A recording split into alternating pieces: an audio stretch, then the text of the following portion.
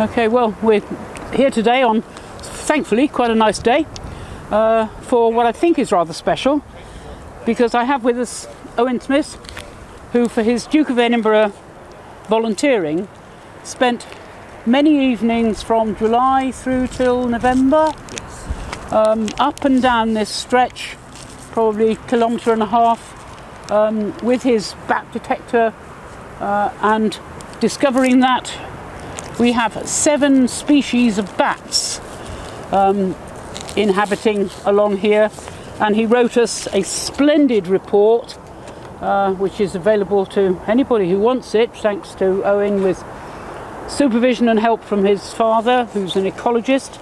And there we have his Duke of Edinburgh certificate for what for him was, I think, a super project, but for us was an absolutely wonderful project, because also Chase Ecology, Owen's father's business, has donated us 5 bat boxes, and we're going to put up a couple along the stretch under Owen's direction as to height and direction in the next hour or so. So essentially we walked all the way from somewhere over there at London Road all the way to the end over here just by the A38, and we used bat detectors to record what species of bats there were, and we wrote them down, and there's about 6 segments where we tried to figure out what the most prominent species of bat were in those segments, and we're going to accordingly put the bat boxes where we saw the most bats. So these boxes would be about 2 or 3 metres up into a tree, and would be facing anywhere between south and west for mid-hibernation months. We decided to help the Lichfield Hatherton Canal Trust, and at the time it was brilliant because Owen had got to select some kind of voluntary subject for his Duke of Edinburgh Award, so we decided to tie the two together, and it's been a fantastic project. We're also going to do some local work with the Scout group, I believe, where we're going to run a few bat walks. Then today we're going to put 2 or 3 bat boxes in some of the trees. There are some more bat boxes to go in different areas. Then what we'll do as an organisation, Chase Ecology, will come back over the next 2 or 3 years and we'll do some constant monitoring of the boxes to see what species are using them. Hopefully they are using them. So a lot of the habitat, the woodland habitat, doesn't offer a massive amount of daytime roosting features. Most of the bats we recorded seem to be coming in from the wider environment, but using the waterway sections that have been introduced for feeding. So the point of putting the bat boxes in is to give them a little bit more local roosting habitat. The bat box then slides onto there, then another screw in the top, and it stops kids from coming along, poking the bottom and the falling out of the tree, which they will do.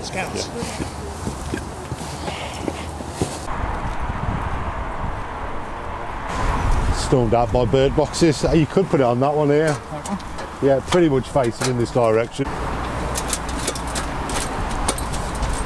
Put it probably just above where that limb's kicking out. That'd be absolutely fine. There? Yeah, that'd be fine.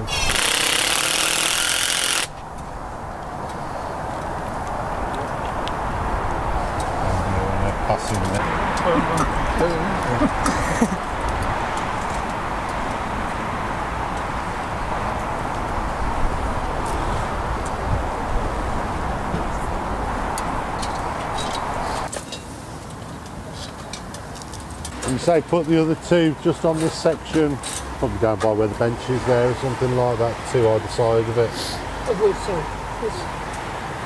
There's a load of stainless steel screws in there. Oh, okay, lovely. Use those because it stops them killing the trees and stuff then anyway, they're quite good.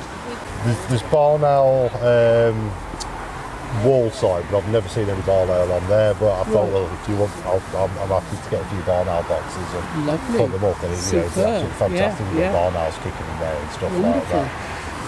Normally, south's the best position. If you were doing, say, 1 box, you'd put them in a south position.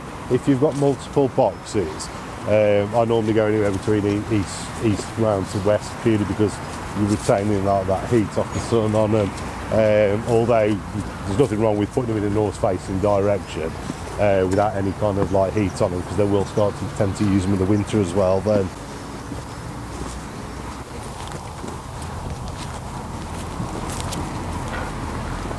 See where this little limb's sticking out? Yeah.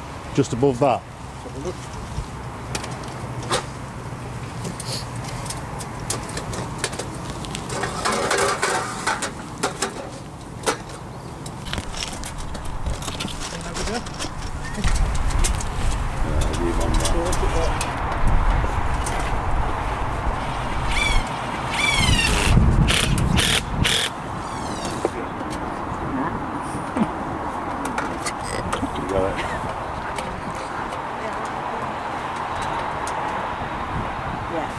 And what's the purpose of the boxes?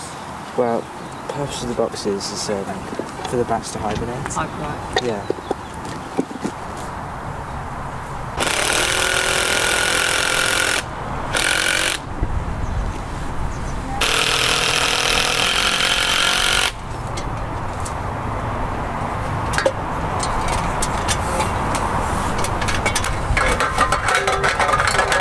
I mean, it's a while since I read your report, but meant to read through it again this morning, but didn't quite make it.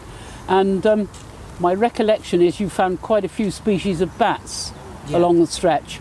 The most common of the bats was pipistrelle. Pipistrelle's the most common, is it? Yes, Okay. along this stretch it is. Right, yeah. And myostis. Okay. And I know when we talked before, and your report refers to commuting bats, Yeah. which amused me and Peter a great deal, because, you know, we reckon there's bats flying along here with their briefcases and bowler hats on. Yeah. So commuting means coming from the wider environment, because one thing we noticed that they weren't actually emerging. They were kind of using this as a runway, as a road. Okay. And at night, though, obviously there are a lot of insects that they eat, so it was almost like a buffet for them. Always thought so. Almost like a buffet for them. Oh, really? So yeah, the main takeaway is that they were coming from the wider environment rather than emerging from just this one. So they were passing. Sociable bats. So explain that a bit, will you? So sociable bats, sort of arriving together. In a little group. So in a manner of speaking, yeah. So they're the partying ones, are they? Yeah. I don't know how many evenings you spent. It was quite a lot, and quite late into the evening, wasn't it? When Yeah, it was. I think from. Well, we would sometimes arrive here at times like 10. Yeah. But most of the time it was from about 7 to 8, and then ending at 10 or 11. So it's quite, you know, long time you've spent down here over quite a lot of evenings, as I recall, and certainly was it from July through to November? Yes, yeah. Yeah, it's a lot of hard work you did for us. Yeah. And fresh air. And you covered the stretch from the A38 Yeah. down at what we call the Tamworth Narrows, all the way through to Gallows Wharf. Yeah, to London Road, yeah. So all the way there, along yeah. Tamworth Road. So it's a fair old stretch to be going up and down with your bat detectors and making notes or recordings. Did you enjoy it? Definitely, yeah. You did? It was nice, yeah, because it's nice sort of almost seeing the project and Yeah. also being able to work on it as well. And also spending time in the fresh air. Well done. Absolutely super. Thank you. No, thank you, Owen. And I mean, you've done such a good job for us, of course, that you're now lined up to take a party of scouts for 7th Lichfield Scout Group that we work quite closely with from the Canal. So thanks very much. Thank you.